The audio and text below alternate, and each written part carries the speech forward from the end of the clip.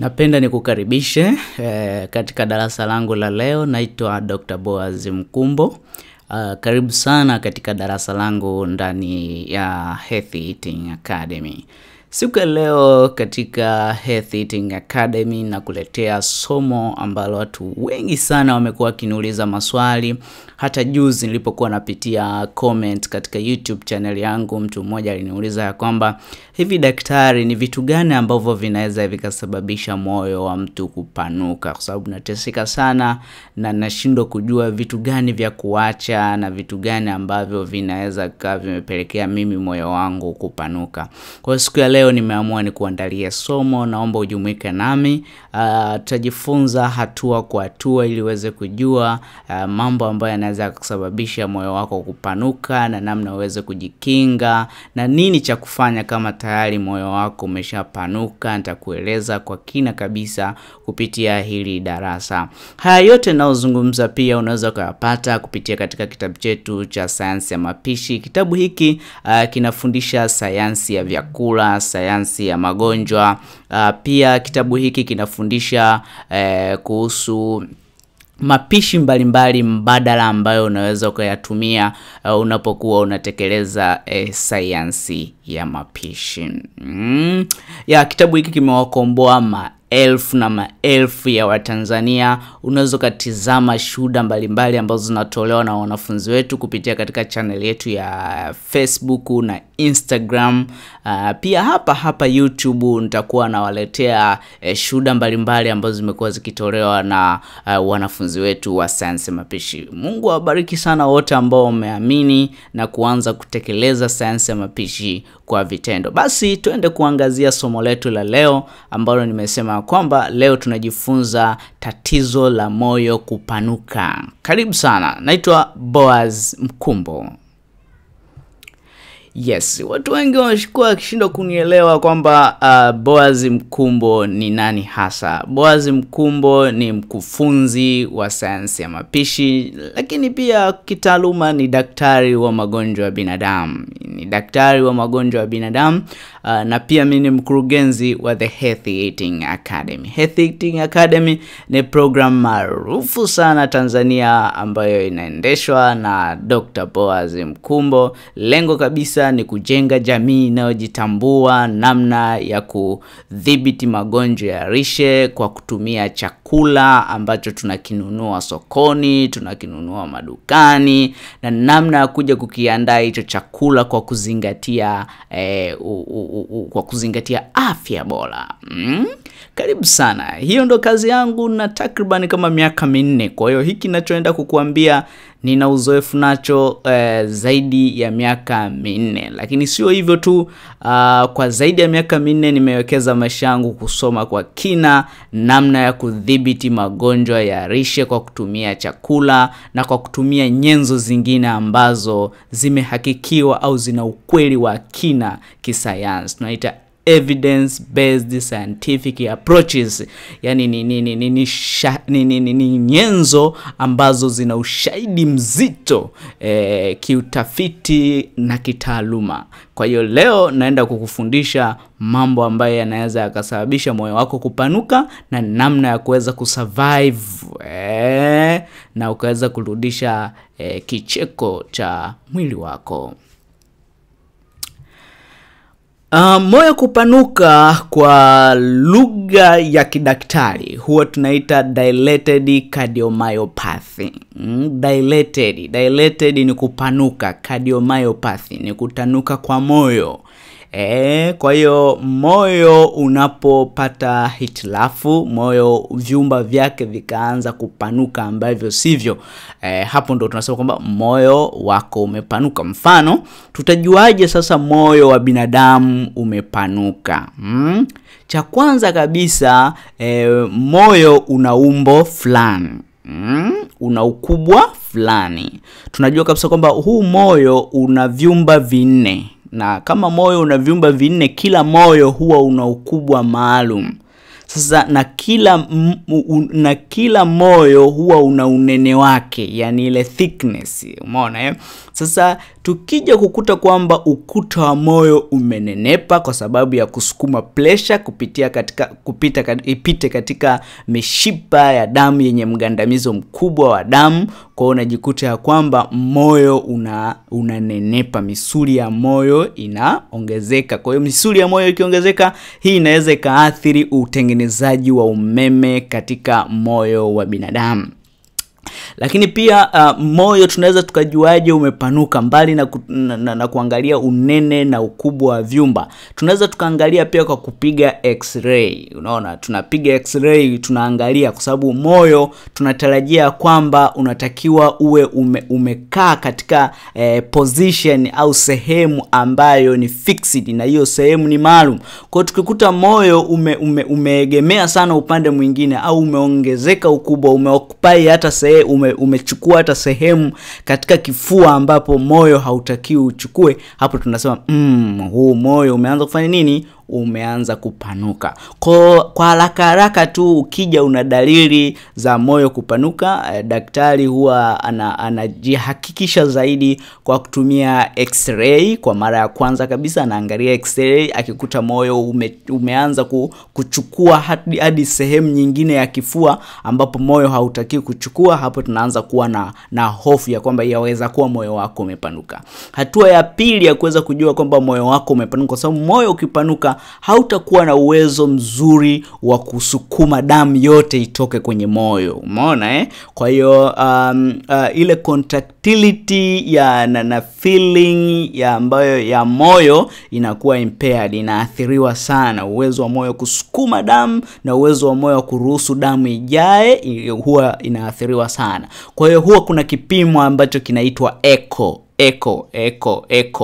Sasa kipimo cha echo, kazi yake kubwa, kipimo cha echo ni kuangalia ukubwa wa moyo, yani vyumba vya moyo vina ukubwa gani, ni kuangalia unene, thickness, unene wa kila chumba, ni kuangalia zile valve. Kuna valve tutaziona ambazo zinaingiza damu na kuruhusu damu itoke, tunaziangalia zile valve. Kwa hiyo tunaangalia kiujumla moyo jinsi ulivyo, tunaangalia vyumba vikoje, tunaangalia pia zile valve zikoje, zinafanyaje kazi, zinafunguka na kufunga vizuri. Umeona Yes, na kama kuna hitilafu yoyote kwenye valve, au kwa mfano huwa kuna viotea ambavyo vinaota katika valve za moyo, kwa tunaweza tukaona kama valve haifanyi kazi vizuri. Kwa mfano kuna kitu tunaita mitral valve stenosis of mitral valve prolapse. Umeona Kwa hivyo vitu tunaweza tukaviangalia kwa kutumia hicho kipimo cha echo. Mbali na hivyo, kipimo cha echo kinatupa picha uwezo wa moyo kusukuma damu. Uwezo wa moyo kusukuma damu tunaita ejection fraction. Unaona Kwa sababu moyo wako, ukimwona mtu anamwambia mimi na tatizo la moyo, halafu mpaka miguu ishaanza kuvimba na kohoa, usiku anakosa hewa na lalia mito mitatu, umeona huyo ukienda kupima echo yake unaweza kukuta ejection fraction ni ndogo sana. Yani uwezo wa moyo kusukuma damu itoke kwenye moyo unakuwa ni mdogo sana. Unaweza kukuta ambapo watu wengi wanaanza kudecompensate katika ejection fraction ikishuka chini ya 30. Umeona Kwa hiyo kuna vitu huwa vinawatokea wagonjwa wengi wenye magonjwa ya moyo, lakini huwa hawajui nini kinachoendelea. Lakini unaweza kukuta kwamba kuna dalili zinakutokea ni serious, au unazichukulia poa, yani unazichukulia kawaida. Kwa hiyo jitahidi sana unapoona dalili mbaya, tafuta ushauri wa madaktari waweze kukusaidia. Umeona Kwa hiyo tumeona sasa ya kwamba tuna kipimo cha tunakupiga x-ray ya kifua kuona kama moyo wako umekaa vizuri au umeshaanza kuchukua na sehemu ambayo haitaki kuchukuliwa. Hapo sasa tunasema moyo wako umepanuka, lakini tunajihakikisha zaidi kwa kutumia echo. Sasa tukienda kujihakikisha kwenye echo, sasa cha pili tunachokuja kuhakikisha, je, moyo wako bado unatengeneza umeme vizuri? Kwa nini? Hitilafu iko wapi? Je, moyo wako unatengeneza umeme vizuri? Tunaenda kuangalia. Tukikuta moyo wako hautengenezi umeme vizuri, kwa hiyo hicho kipimo inaitwa ECG. Hicho kipimo kinamsaidia daktari kuweza kujua dawa gani akupe ili iweze kuimprove, iweze kuboresha jinsi moyo unavyotengeneza umeme, na dawa gani asikuambatanishie ili usiweze kukuletea hali mbaya. Kwa hiyo wagonjwa wa moyo wanapoona miguu inavimba, anakimbia tu dukani, miguu yangu inavimba.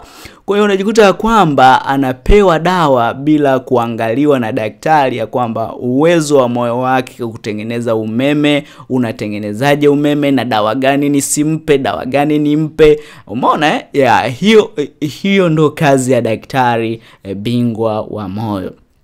Kwa hiyo nimekupa vipimo kama vitatu, lakini kuna vipimo ambavyo vinaweza vikakuchunguza zaidi, tutaviangalia huko mbele. Nitaka tu kukuonyesha kwamba tunawezaje kujua ya kwamba moyo wako umepanuka. Tumesema ya kwanza utakuja unalalamika dalili, cha pili tutakupima x-ray ya kifua, cha tatu utapimwa echo, cha nne utapimwa kipimo cha kuangalia umeme kama unatengenezwa vizuri. Na umeme wa moyo unapotengenezwa huwa una mtiririko wake. Kuna sehemu ambapo umeme unaanzia na kuna sehemu ambapo umeme unapita mpaka unasambaa katika moyo wako vizuri. Kwa hiyo kama kuna hitilafu, linajulikana kabisa hili hitilafu limetokea sehemu gani. Karibu sana, najua darasa langu ni zuri sana siku ya leo, utalifurahia. Mungu akubariki sana, lakini usisahau kusubscribe. Hapo chini kuna neno subscribe, naomba ubonyeze ili tuweze kujumuika nasi katika video zangu zingine zote zinazokuja. Moyo wa binadamu unafanya kazi kama ifuatavyo ukiwa mzima. Moyo wa binadamu na ufananisha kama generator, kama engine ambayo inasafirisha either maji au umeme. Umeona hebu tufananishe kama generator. Ni una generator kubwa ambayo inasambaza maji mtaa mzima. Maji yanavyosafiri yanasafiri kupitia mirija au pipe ambazo zinasafirisha maji kutoka sehemu ambapo unayasukuma maji kwenda sehemu mbalimbali za mtaa wako. Zile pipe ni mishipa ya damu, na ile generator ndo moyo. Umeona Kwa hiyo moyo kazi yake ni kusukuma damu ichuruzike kupita kwenye miundombinu ya mishipa ya damu kwenda sehemu mbalimbali ya moyo. Kwa hiyo tunaposema mzunguko wa damu unajengwa na moyo wenyewe pamoja na mishipa ya damu. Hapo ndo tunasema mzunguko wa damu umekamilika. Kwa hiyo mzunguko wa damu unatengenezwa na moyo na mishipa ya damu na ile damu yenyewe, na ambapo kwenye damu ndo kuna vitu vingi ndani yake. Kwa hiyo tunasema kwamba mzunguko wa damu au tunaita cardiovascular system. Kwa hiyo cardiovascular system tunamaanisha miundombinu ya mishipa ya mzunguko wa damu ambao ni moyo pamoja na mishipa ya damu, lakini pia tuna damu yenyewe. Kwa hiyo miundombinu ya mzunguko wa damu ni mishipa ya damu, ni moyo na damu yenyewe. Na kila kwa dakika moja moyo huwa unadunda mara 70. Kwa dakika moja moyo huwa unadunda mara 70. Sasa kila mdundo mmoja moyo huwa unasukuma mililita 80 za damu. Sasa ukichukua 80 mara 70 kwa dakika moja tu, moyo huwa unasukuma damu lita 5.6, yani mililita 5,600. Unaona? Kwa hiyo moyo wako tunaposema kwamba moyo wako ukija sasa kupanuka, unakuwa hauna uwezo wa kuhakikisha kwamba lita 5.6 zimesukumwa ndani ya dakika moja. Tunaelewana? Kwamba moyo wako unapopanuka, tunasema ya kwamba moyo wako unakuwa hauna uwezo wa kuhakikisha kwamba unasukuma damu yenye kiwango cha ujazo wa lita 5.6 kwa dakika moja. Tunaelewa? Hapo ndo tunaanza kusema moyo wako umeanza kupata shida. Pia moyo wa binadamu huwa una vyumba 4. Kuna vyumba viwili vya upande wa kulia na kuna vyumba viwili vya upande wa kushoto. Umeona ambavyo kwa kitaalamu tunaita auricles na ventricles. upande wa kulia wa moyo hupokea damu chafu, na baada ya kupokea ile damu hiyo sukumwa kwenda kwenye mapafu, na damu inayoingilia upande wa kushoto wa moyo huwa ni damu safi, damu iliyosafishwa. Na damu hiyo kisha pokelewa inasukumwa kwenda sehemu mbalimbali za mwili. Moyo pia huwa una valve. Kuna valve zinazoingiza damu na kuna valve zinazotoa damu. Hiyo picha unayoiona hapo ni picha ambayo inaonyesha jinsi damu inavyosafiri, jinsi moyo unavyofanya kazi, na hizo za kama unavyoona hapo kwenye picha kwamba mishare inaonyesha rangi kama ya blue mpauko, sijui nini ya rangi hiyo, na rangi fulani ya green. Unaona green ndo damu safi. Kwa hiyo unaona kwamba upande wa kulia wa moyo huwa unapokea damu chafu kutoka miguuni, kutoka kichwani. Ndio unaona kuna mshipa hapa wa chini huu ambao una rangi. Huu mshipa ni mshipa mkubwa, tunaita inferior vena cava. Kazi yake ni kupokea damu kutoka sehemu za chini ya mwili wa binadamu, miguuni huku. Ile damu ambayo imetumika wakati unatembea, misuli ina contract na kurelax, hiyo hali inasukuma damu iweze kujongea kurudi kwenye moyo.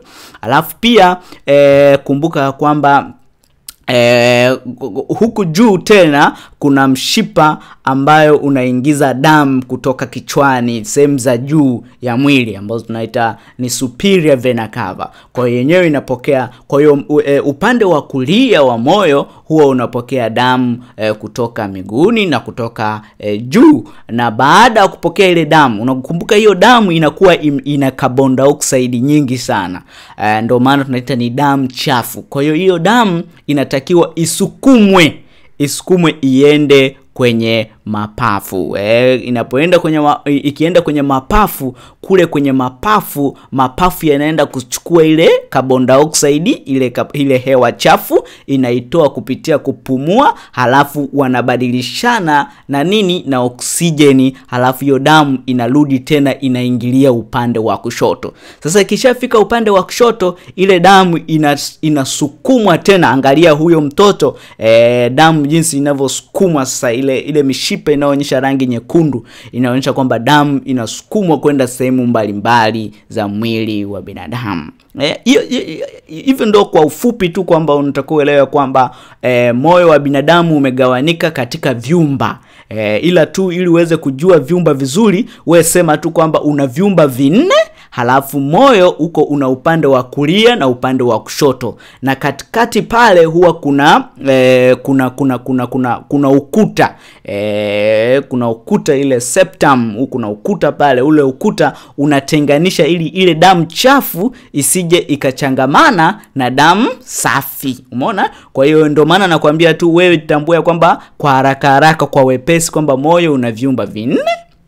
Halafu upande wa kulia ni damu chafu, upande wa kushoto ni damu safi, na upande wa kulia kazi yake ni kusukuma damu iende kwenye mapafu ikasafishwe, kwa sababu hiyo damu inakuwa na carbon dioxide nyingi. Halafu upande wa kulia wa kushoto ni damu safi, kwa hiyo inasukuma kwenda sehemu mbalimbali za mwili. Umeona? Yes, ndio maana kuna mshipa hapo mkubwa sana ambao unasukuma damu kwenda sehemu mbalimbali ya mwili wa binadamu. Sasa huwa tuna valve. Hizi valve huwa zinaruhusu damu isafiri kwa kutumia njia moja. Yaani inazuia backflow. Inazuia damu moyo kishafunga, damu zile valves kishafunga, hairuhusu tena damu irudi kwenye moyo. Kwa hiyo ndo kazi kubwa ya valve. Kwa hiyo sasa valve inaweza ikawa inashindwa kufunga na kufunguka vizuri, labda umepata maradhi yameshambulia valve. Sasa hiyo hali inaweza ikasababisha moyo wako kufail, unashindwa kusukuma damu vizuri. Kwa hiyo unaweza unakutana na daktari wa moyo, anaweza akakushauri kwamba ugonjwa wako umefikia hatua gani na njia ya tiba ambayo unatakiwa kupata. Kwa hiyo moyo huwa una valve. Kuna valve zinazoruhusu damu iingie.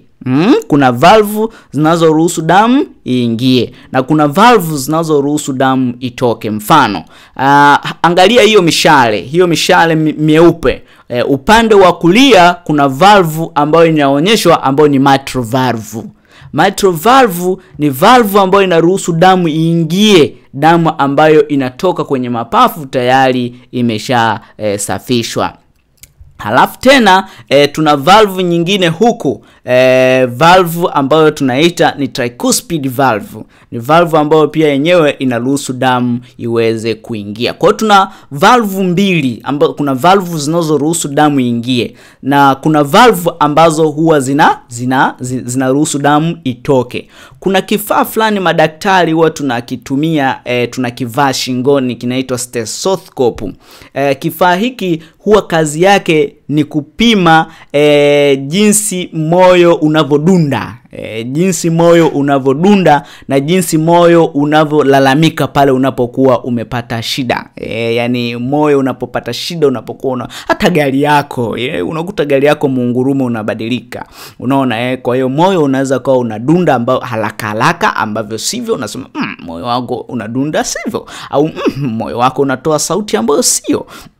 Sasa huo mdundo, kwa hiyo zile valve zinapokuwa zinafunga na kufunguka, huwa kuna sauti fulani ambayo sisi tunaisikiliza kupitia kile kifaa ambacho tunaita stethoscope, ambacho huwa tunaweka kwenye masikio. Umeona? Kwa hiyo huwa tunapima namna valve, huwa tunapima mlio wa valve zinapokuwa zinafunga na zinapokuwa zinafunguka. Mfano, naweza nikakwambia kwamba valve zinazoingiza damu zikifunguka, valve zinazoruhusu damu itoke zinafunga. Na valve moyo ukitaka kusukuma damu itoke, zile valve zinazoingiza damu zinafunga. Kwa hiyo zinakuwa zinafanya kazi kwa kupokezana hivyo, kwa kualternate hivyo. Kwa hiyo ndio maana na dhidi tena kukushauri kwamba moyo wa binadamu ni kitu complex sana. Kwa hiyo mimi nakueleza tu kwa haraka tu utambue kwamba moyo wa binadamu umegawanyika katika vyumba 4. Halafu vyumba hivi vimetengenezwa, vimegawanywa katikati na ukuta.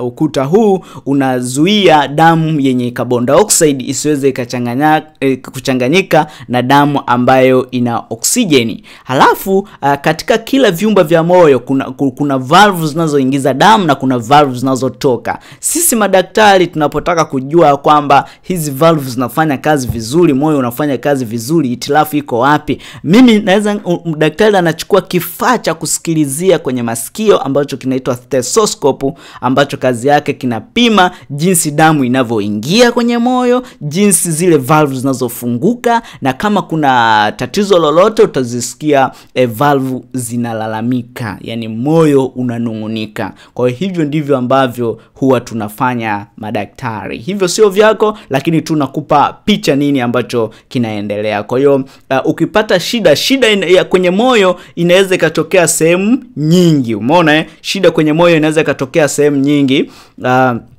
Kwa mfano kama huu ni moyo, inaweza ikatokea kwamba vyumba vimekuwa sana, vyumba vimenenepa sana. Halafu kumbuka ya kwamba moyo kama una pressure, moyo unaweza vyumba vikanenepa au vyumba vika vyembamba sana. Umeona? Halafu kitu kingine ni kwamba valve zikashindwa kuwa zinasukuma damu vizuri, zina fail. Kwa mfano tunaita mitral valve prolapse, kuna mitral valve stenosis, umeona kwa hiyo valve zinaweza zina fail kusukuma damu vizuri. Kwa hiyo yani tunaposema ya kwamba huyu ana matatizo ya moyo, tatizo linaweza likaa kwenye moyo wenyewe au tatizo linaweza likawa mbali kwenye miundombinu ya mzunguko wa damu, kwenye mishipa ya damu. Umeona? Yes, na hivyo ndivyo vitu ambavyo huwa vinatokea kiujumla kabisa. Sasa kuna dalili mbalimbali ambazo zinaweza zikaashiria kwamba wewe una tatizo kwenye moyo wako. Nitajaribu kukuambia dalili kama 10, lakini kuna dalili nyingi sana. Siwezi kuzitaja dalili zote. Dalili ya kwanza kabisa ni kuwa unaishiwa pumzi unapotembea au katika shughuli zako. Unajua tatizo la moyo huwa linaanza kidogo kidogo. Unaweza ukawa unashangaa kwamba unapokuwa umekaa unafanya kazi zako ofisini kwako, yani hata usikii tatizo lolote, lakini ukitembea moyo unaanza kuuma au unaanza kuishiwa pumzi. Maana yako tatizo lako bado halijawa baya sana, kwamba mpaka utembee. Kwamba tatizo la moyo huwa linajionyesha dalili yake, inategemea na jinsi unavyoutumikisha mwili, kiwango cha physical performance zako. Kwa hiyo tatizo kama bado halijawa kubwa, unajikuta kwamba mpaka ukimbie sana au ufanye kazi ngumu, yani ambayo unakusanya nguvu kwa wakati. Labda unabeba kitu afu unakipeleka sehemu, unabeba unakipeleka sehemu, unashtukia unachoka kwa sababu moyo wako bado unahimili kwa kufanya kazi kwa muda mrefu. Lakini kuna wale ambao dalili sasa kadri siku zinavyoenda, kadri moyo unavyozidi kupata hitilafu, unaweza kuja kwa hata ukitembea. Zamani kwamba moyo unaweza ukabadilisha mdundo mpaka ukimbie. Sasa hivi moyo unaanza kubadilisha mdundo hata ukitembea. Umeona? Unashtukia moyo unaanza kubadilisha mdundo hata kama umekaa. Umeona? Kwa hiyo kadri siku zinavyoenda, unavyozidi kupuuzia ka dalili hako ka moyo wako kwa unabadilisha mdundo, unajikuta kwamba lile tatizo linazidi kukua. Zamani moyo uko unabadilisha mdundo unapokuwa unakimbia.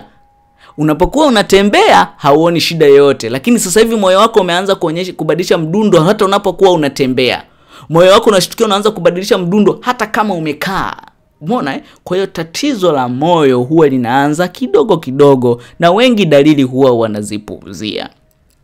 Kitu cha pili, dalili kubwa ya moyo ni kwamba kuwa unakosa hewa usiku mpaka ufungue madirisha. Tunaita air hunger. Yani wewe unakuwa unakosa hewa. Unaweza kumwambia mke wako, mke wangu hebu fungua dirisha, mnalala dirisha liko wazi. Au unajikuta tu kwamba unastuka usingizini, yani unakuwa kama yani unataka kukata roho vile, afu jasho linakutoka. Umeona? Hizo ni dalili ya kwamba unakuwa unakosa hewa.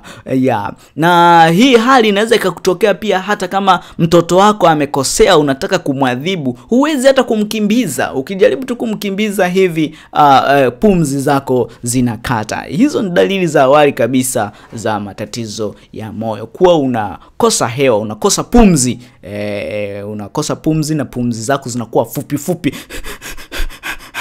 Umeona? Yes, hivyo. Alafu kitu kingine ni kwamba huwezi kulala bila kuweka mito 2 mpaka 3. Sasa hawa ni watu ambao sasa wao mapigo ya moyo yanabadilisha mdundo hata kama amekaa. Hawa ndio huwa wanaanza kuvimba miguu, hawa wanaanza kukohoa. Unashtukia sasa hawezi kulala kwa kutumia mto mmoja, mpaka aweke hata mito 2. Anaanza kuongeza mama fulani, hebu weka nguo zingine huku chini huku. Mimi akilala hivi hawezi kupumua vizuri. Hayo ndio matatizo ya moyo, huwa yanaanza kidogo kidogo hivyo. Kitu kingine, kuwa anaishiwa nguvu hata akitembea mwendo mdogo. Na namba 6, kubadilika rangi kwenye mikono, lipsi kuwa blue. Hii ni kwamba moyo unapokuwa unashindwa kusukuma damu vizuri, unashindwa kukizi mahitaji ya damu katika sehemu mbalimbali ya viungo vya mwili. Kwa hiyo unaanza kubadilika, unakuwa bluish. Mwili unakuwa unaonyesha kwamba moyo wako haunikidhi kiwango cha chakula na oksijeni naumia huku, kwa hiyo viungo vinaanza kuonyesha kwamba vinaumia, umeona. Kwa hiyo usishangae mtu anaanza kubadilika rangi kwenye lips zinakuwa blue, usishangae. Hizo ni dalili mojawapo ya kwamba ulimi, unaona, ni dalili mojawapo ya kwamba anapungukiwa oxygen. Kwa hiyo kama una mgonjwa ana matatizo ya moyo akaanza kubadilika rangi, aisee, mkimbize haraka sana. Ni dalili mojawapo ya kwamba hapati oxygen ya kutosha katika viungo vyake vya mwili, kwa sababu moyo wake hauwezi kukidhi mahitaji ya viungo vya mwili. Kitu kingine ni kwamba kuvimba miguu inabonyea kama kiazi. Ukibonyeza hivi kidole kinaingia, ukiondoa hivi unabakiza shimo. Umeona tunaita pitting edema. Dalili nyingine ya kwamba una tatizo katika moyo, unakohoa, kikohozi nyevu, kikohozi yani kakubanja fulani hivi kambali, au kuna wengine wanakohoa hasa mpaka anakuwa na bakuli, wenye watu ambao wamedecompensate, wana decompensated heart failure, yani moyo wake umeshindwa kabisa kukizi mahitaji ya nani, kwa hiyo moyo wake unakuwa una fail. Kwa hiyo damu nyingi inabaki kwenye moyo, haisukumi yote. Kwa hiyo residual volume inapokuwa kubwa kwenye moyo, haya matokeo yake ni kwamba damu inayotoka kwenye mapafu haiji yote, kwa hiyo mapafu yanajaa maji. Unapata kitu tunaita pulmonary edema. Kwa hiyo mapafu yanapojaa maji, tunapochukua kile kifaa chetu ambacho kinaitwa stethoscope, unaweka kwenye mapafu, unakuwa unasikiliza mlio wa mapafu jinsi yanavyotoa sauti. Unakuwa unasikia kama vile lile nani unaponunua redio, lile unapolichezea hivi, ule mlio sasa, au karatasi unapoikunja hivyo. Yes. Okay. Kwa hiyo hiyo ni milio mbalimbali ambao tunaonyesha kwamba jinsi gani mapafu. Kwa hiyo kama mtu ameanza kupata dalili za kukohoa na wewe ukaa unachukulia poa, wewe unayemlea, unaweza kushtukia kwamba mapafu yakiwa nyevu sana, yanazuia mbadilishano wa hewa ya oxygen na carbon dioxide. Kwa hiyo anaweza kafenti mgonjwa wako na ukampoteza. Kwa hiyo jitahidi sana ili asikose hewa ya oxygen, mkimbize haraka sana hospitali akapewe matibabu ya haraka sana. Kitu kingine ni kwamba unaanza kudhoofika afya yako sana. Yani unakuwa unakonda kila siku, yani afya yako inadhoofika, umeona kwa sababu unakuwa una amani, mwili haupati viinilishe vya kutosha, mzunguko wa damu hauko wa kutosha. Kwa hivyo, na kama ni watoto wadogo huwa wanaishia kupata utapiamlo, kwa sababu wanakuwa hata hawako comfortable kwenye kula. Kwa hiyo wanaishia kupata utapiamlo, haijalishi wewe ni tajiri kiasi gani. Kama mtoto ana matatizo kwenye moyo, unakuta mtoto wako anadhoofika, unashtukia anadumbukia kwenye utapiamlo. Kwa usishangae sana. Kitu kingine ni kwamba pressure kushuka au kupanda. Unajua watu wengi wanafikiri, "Daktari, mimi nina pressure ya kupanda, mimi nina pressure ya kushuka." Umeona ya moyo kupanuka, visababishi vya moyo wa kupanuka ni vingi sana, lakini moyo unapopanuka sana, pressure huwa iko normal. Umeona yes, unaweza kukuta kwamba moyo wako umepanuka, pressure inakuwa normal, kwa sababu moyo wako, ndio maana huwa wanapewa dawa za angalau kustua mwili uweze kusukuma damu katika speedi inayotakiwa. Kuna dawa ambazo huwa tunapewa ambayo inaongeza mjongeo wa moyo, yani mdundo wa moyo, contractility, ile misuli ya moyo iwe inasukuma damu vizuri, kwa sababu hiyo dawa ukiacha tu kuinywa moyo unapoa. Kwa hiyo sasa nataka tu nikwambia kwamba kwa hiyo sio lazima ya kwamba unapokuwa na moyo unapopanuka sio lazima uwe na pressure kali. Una moyo unaweza kupanuka na pressure yako iko normal. Umeona, ukipima normal, and sometimes pressure yako inakuwa inashuka. Umeona yes. Kwa hiyo hicho ndio ambacho kinatokea. Lakini pia kuna moyo ambao watu moyo umepanuka lakini pressure yako ukipima unakuta 200 kwa ngapi. Umeona pressure yake ni 200 labda 210 kwa 120. Umeona pressure yake ni kali, tunaita hypertensive emergency, umeona pressure yake ni kali sana. Kwa hiyo hivyo ndivyo vitu ambavyo vinaashiria kwamba wewe una dalili za tatizo kwenye moyo. Lakini pia nikwambie kitu kimoja. Unaweza ukawa hauna hizi dalili zote nilizozitaja. Yaani haujafikia hatua ya kulalamika, umeona lakini kumbe tayari tatizo kwenye moyo lishaanza. Huwa nakutana na watu wanakuambia mimi dokta, nina uzito mkubwa lakini Mungu amenibariki, sina pressure, sina sukari, moyo wangu mzuri, haujapanuka, sijawahi kuambiwa na dokta. Umeona hapana, ugonjwa wa shinikizo la damu is a silent killer.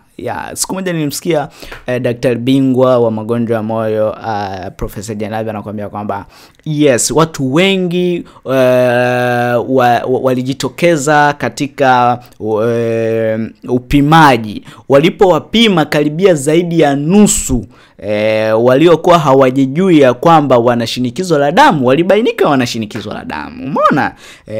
Sasa hebu fikiria, kwa kuna watu wengi tu wako majumbani wana shinikizo la damu lakini hawajitambui, lakini ukiwapima kwa kutumia vipimo utakuta kwamba kipimo chake kiko juu. Lakini pia vipimo vinatofautiana. Kwa hiyo kuna vipimo ambavyo tunaweza tukakupima katika early stage, mfano mtu amekuja yuko pre-diabetic. Kwa hiyo uwezo kumpima kwa kutumia glucometer. Kuna vipimo vingine ambavyo tunaweza tukamscreen mtu ambaye ni pre-diabetic, akiwezi kulingana kama yule mtu ambaye ni already diabetic, ambavyo tunatumia glucometer tu, tunampima, tunamwambia sukari yake iko juu. Lakini uko pre-diabetic uwezo kwa show excess blood sugar kwenye kipimo kile cha glucometer. Kwa hiyo tunatakiwa tutafute vipimo vingine kama oral glucose tolerance test, yani tukuchallenge na sukari alafu tuje tukupime sukari yako. Lakini pia tunaweza tukatumia WHO diagnostic criteria kama glycosylated hemoglobin. Hicho ni kipimo pia ambacho kinashauriwa na WHO kwamba tunaweza tukakitumia, na kuna cut off point kabisa ambazo zimewekwa kwamba tukichukua sampuli yako ya damu tukapeleka maabara tukakuta kwamba HbA1c yako inacheza 5.7 mpaka 6.4 afu na normal blood sugar, tunakusema wewe kwamba wewe ni mtainiwa wa kisukari. Sasa focus. Kwa hiyo nashangaga mtu kwanza, mimi Mungu amenibariki na kitambi na kisukari. Mwingine anakuambia mimi bana, mimi ni mwembamba lakini nakula vyote, hata sina shida yoyote. Kwa hiyo kuna watu ambao ni wembamba, wana skinny fat, ni wanene kwa they are thin on the outside but fat on the inside, they have skin fat syndrome. Lakini kuna watu ambao ni wanene lakini wanakuambia kwamba mimi sijawahi kubainika na maradhi yoyote. Sio kweli, inategemea ni vipimo gani wamepimwa. Umeona? Ni vipimo gani wamepimwa. Kwa hiyo kazi ya sayansi ya mapishi ni kuwafundisha nyie namna ya kujikinga na haya maradhi kabla haujaugua. Haina haja kusubiri wewe mpaka uugue ndo uanze kupambana na haya maradhi. Hebu chukua hatua mapema sana.